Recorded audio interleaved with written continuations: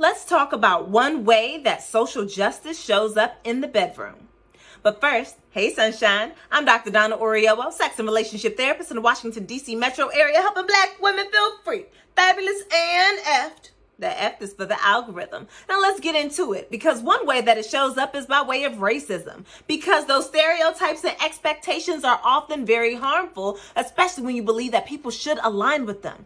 For example, white people are said to be pure, and they are the rightness of sexuality, whereas Black people and people of color are often seen as deviant and in need of tight sexual control. Now, here's the thing, though. Understanding the way that social justice issues impact sex means that you can help to mitigate the harm and go deeper into the pleasure. So hit us in the comments with one way that you believe that social justice matches up and shows up in sex. Bye.